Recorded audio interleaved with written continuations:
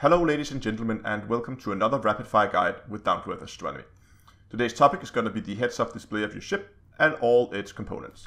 And let's start in the upper left-hand corner where you have the comms panel. Here you have access to chats, you can access your friends list, you can join wings, multi-crew, and you'll also get information about your mission updates as they come. In the upper right-hand corner we have an info box. This one serves as a log about what's going on around you.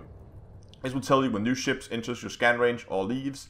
It will also tell you if you manage to salvage some data from scanning a ship or an object. In the lower left hand corner we have yet another info box. This one holds basic information about your currently locked target, like which faction it belongs to and how dangerous it is to engage in case it's a ship. To the right of that we have a hologram showing not only the orientation of your currently locked target, so you can see if they're moving away towards you, but also their shield strength shown as 3 blue rings around the ship. And below it you can see the ship's hull strength. Moving to the center we have the main display, which is the ship's scanner. To the left of that we have the ship's heat indicator that will show you how hot your ship internals are. If that goes over 100%, that means you're beginning to take heat damage. At the center we of course have the scanner. This shows where ships are in relation to your ship.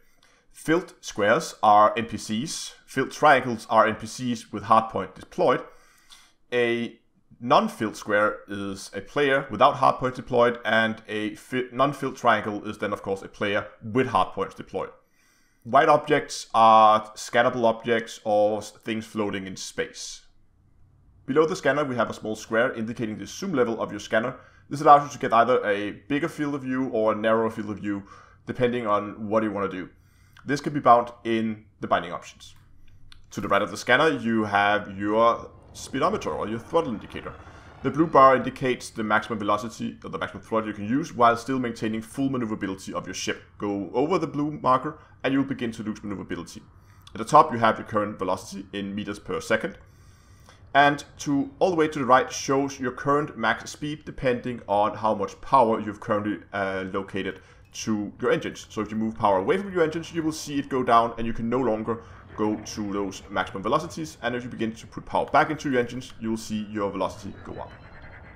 Moving further along, we now have our own ship hologram. Again, just as with our target ship hologram, this shows our own ship's shield strength and hull strength. Next to that we have the ship's power management system. Here you can move pips over to shields, which of course power your shields and will strengthen them. You can move pips to engines, which gives you more thrust and more maneuverability. Or you can move pips to weapons, which allows you to fire your weapons for longer. Above it, as small horizontal bars, we can see how much power is currently stored in the capacitor for each system. In the lower right hand corner we have a variety of indicators. At the top we'll get small notifications if we are, for instance, speeding around a station, if we are hostile in the system, if we're wanted, or carrying illegal passengers or goods. Below that we have a small spectrogram showing your heat signature as seen from other ships. So if I boost, for instance, you will see that my heat signature goes up, or if I turn on silent running, you will see that my heat signature disappears completely as the external vents are now closed. Below that, first we can see how much fuel we're currently consuming every hour. Under that we have a fuel indicator showing how much fuel is currently left in our ship.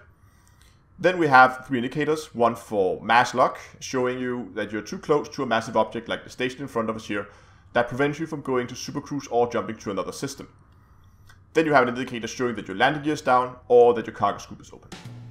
And that concludes this quick guide of the heads-up display in Elite Dangerous. If you have other areas of the game that you want me to do a quick tutorial on, let me know in the comment section down below. If you liked the video, remember to give it a like, subscribe to the channel, and until next time, I will see you guys in space.